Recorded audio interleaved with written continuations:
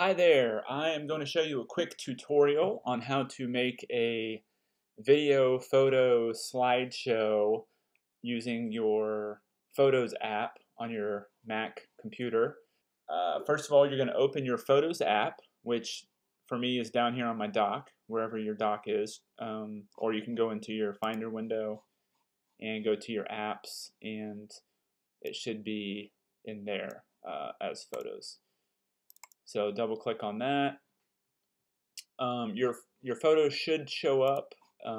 If you have photos stored already in your Photos app, they'll show up here. And then you might have them saved on certain albums or whatever, the pictures you want to use. I have 20 pictures here that I've saved of my doggies. So we're going to use those as an example. You want to go ahead and select the ones you want to use. You can either do a control or a command click like that, boom, boom. And so I'm clicking all these. I accidentally hearted that one, but anyway. If you want to use only certain ones but not all of them, you can just do that, or you can do Command A, and that'll select all your photos, and we can go from there. So once you have all those selected in the Photos app, which is what we're in, it's pretty easy. You can either right click if you have that option and go to Create, and we're going to go down to Slideshow. Another way to do it is after they're still all selected, go to File, Create, and go to Slideshow right there. So we'll go ahead and click it there, and it's going to ask you to name the new slideshow, and we'll do Beagles in the Backyard. That's what we're calling this, and you can see under My Projects, it created a new project here, Beagles in the Backyard, which is what you just named it.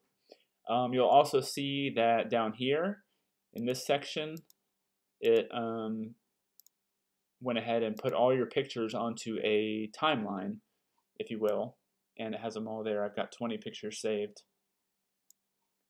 And there's a few buttons you can see. There's a preview button. So, moving right along to music, actually first, let's go to themes.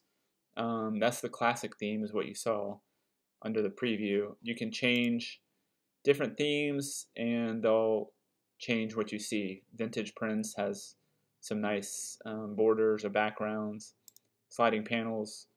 They're all just a different way to present your pictures. So once you have that selected, we're still using the 20 pictures or however many pictures you have in your timeline here. You're going to go to Music, which is a very important part of the presentation. So what you can do here, it already has this one selected because that's what came or is packaged with the theme. If you go to your music library, I don't have really any songs in here that I'm going to use, but I believe it uses iTunes to select, to look at your library of music there. So you can click a song, it'll add it to here, or you can exit back out and just use the one that they provided.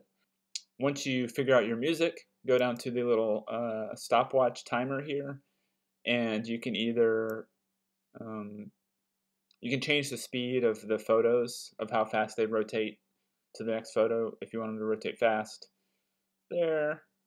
If you want them to last longer, you just move this little bar back and forth like so.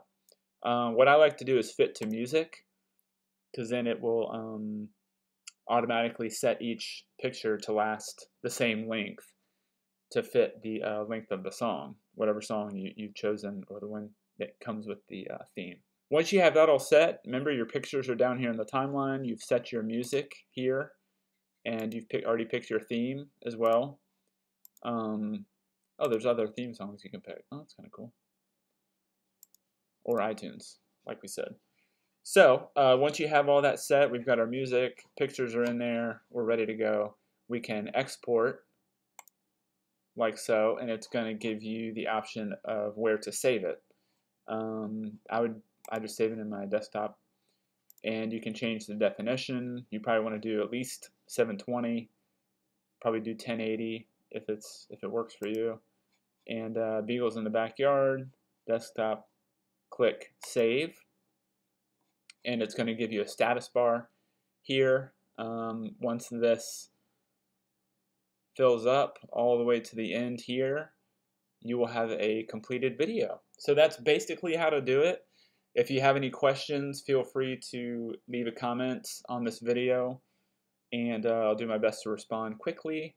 But it's relatively easy, and it's a fun way to present your pictures to family and friends, post it on YouTube, or burn it on a DVD, or kind of however you want to present it to people.